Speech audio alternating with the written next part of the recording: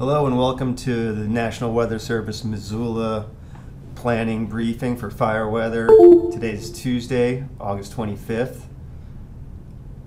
We'll get started. Here's a brief overview of the weather impact for the next few days. Today and Wednesday are going to be our focus. We'll have some afternoon convection both days, gusty erratic outflow winds associated with any thunderstorm that does pop up. Weather will quiet down a little bit on Thursday and Friday. On Saturday evening, we're looking at a dry cold front passage. This will bring cooler temperatures and an increase in winds. The system that passes on Saturday evening will pass to our north on Sunday, and we have lower confidence for some precipitation. Looking at our weather threat matrix for the next few days, usually we don't include the current day, but we think we have some pretty big impacts for today, so we're going to leave Tuesday on here. Winds and thunderstorms in west central Montana and southwest Montana. Like I said a minute ago, any of these thunderstorms that do pop up are going to be capable of producing some really strong outflow winds, in the neighborhood of 40-50 miles an hour, and those winds will be pretty erratic. These conditions will continue on Wednesday for southwest Montana. The other zones, west central Montana, will have a slighter chance of thunderstorms on Wednesday, as will north central Idaho. Northwest Montana remains fairly quiet, although it does become windy and dry.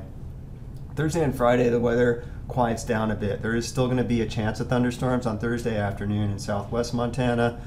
The rest of the zones will be pretty quiet, though. On Saturday evening, we'll get a cold front passing through. That front will bring some gusty winds with it. So Saturday evening, expect some higher winds. Beyond that, we're just looking at some low confidence for precipitation with that associated system that passes by on Saturday.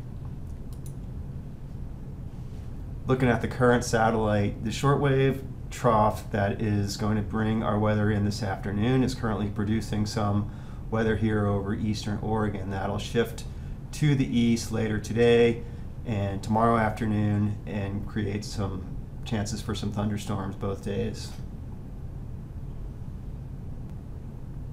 Here's a model simulation of this afternoon. We got some pretty good radar reflectivities that are going to come through the area. This will start up, get going early afternoon, 1 o'clock or so this afternoon, and that'll continue into the evening hours, 8-9 p.m.